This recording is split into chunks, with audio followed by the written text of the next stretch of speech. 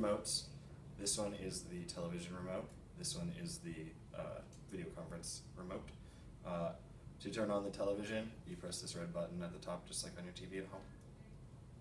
You gotta point it at it first, that helps. If this is off, which I think that it was on from this morning, this will just be turned sideways, the camera, and you can just hit any button to wake it up on this gray remote. And it'll turn and give you this screen. So if this is what you're presented with from your base start. If you want to call somebody, you take your gray remote, and there is everything you're going to do pretty much is right here. There's 4 arrows and a check mark, and you use those to navigate. Check mark advances, you know, and the arrows take you up and down and such. So we'll go to call, press enter, phone book, enter, my contacts, enter, and then I just know that there's no one in this room in Seattle because I just looked, so I'm going to call them just to show you how. So we press OK, and so now you're given the list over here. Call is already highlighted, you press OK again.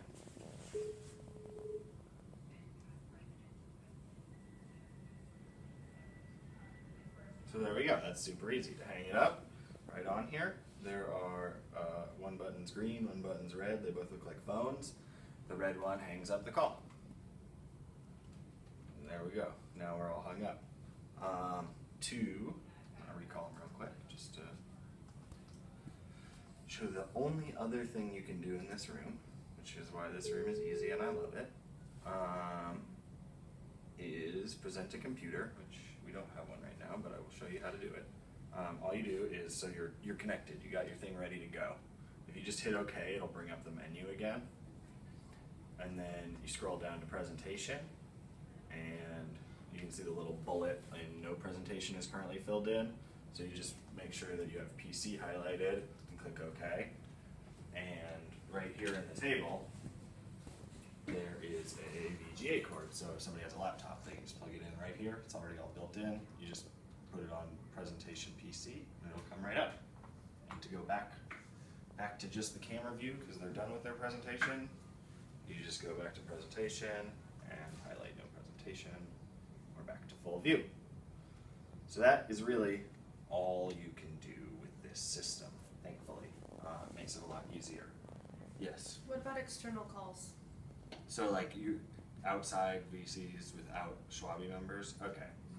So those are always tricky and always unique because everybody has different systems. The reason ours works so well is because we have all Cisco units and everything.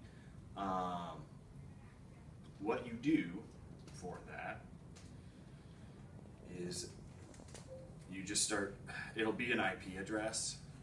It'll be like, 192.9, whatever, blah, blah, blah. You just start dialing it just like this.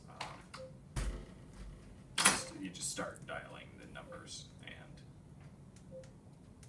it will call, then you call it. But for my time here, that was something I always got IT involved in every time, just because if you're doing that, it's probably client related and stuff because it does cost money, and then I would always want to make sure that it was going to be exactly right. So.